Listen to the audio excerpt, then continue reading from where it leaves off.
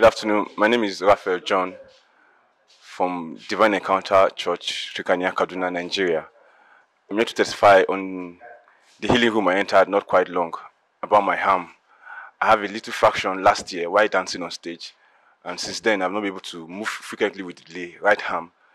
But just from few moments before now, I just went to the prayer room. They prayed for me first. I was still feeling a little bit of pain, but they not pray for me again. But now I'm perfectly okay because I'm happy because I'm having a honor to go minister this night. So I'm really prepared for what God is going to do there today. Thank you, Jesus.